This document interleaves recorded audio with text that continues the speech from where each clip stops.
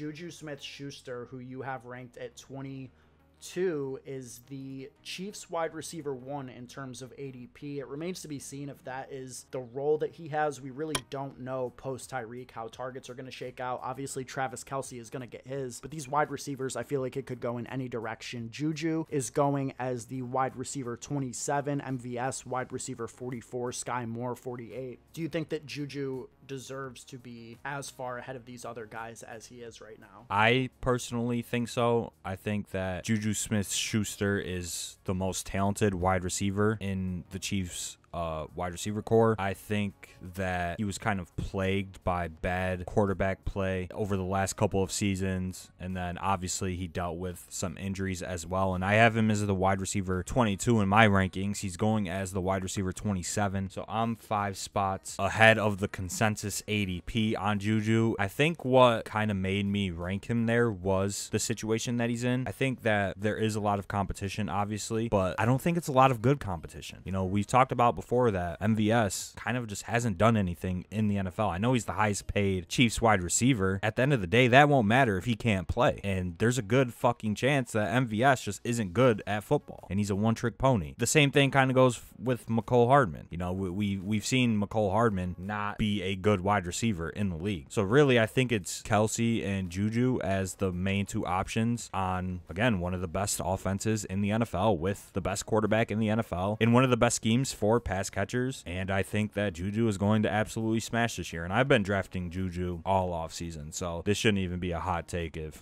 people have been in the drafts and streams with us. So yeah, and the other thing about JuJu is, you know, over the past 2 seasons in Pittsburgh, his yards per reception was 8.6, which is just abysmally low, and he's sort of gotten pigeonholed by the community into being that kind of receiver. But we saw at the beginning of his career that he was not just that guy. You know, he could make explosive big plays, especially 2018 when he had 1,400 yards as a sophomore receiver. Now, you know, a lot of the times I think we don't see players have that type of season and then have 3 quote-unquote down years and then re-energize and become that player again. But really, JuJu Smith-Schuster is still super young. He's 25 years old, has been playing with the corpse of Ben Roethlisberger for years, and now enters a Kansas City Chiefs offense with the highest upside of any of these players and the potential to separate himself with target shares wide open. So I think the upside is crazy for JuJu, and I'm right there with you as far as drafting him goes.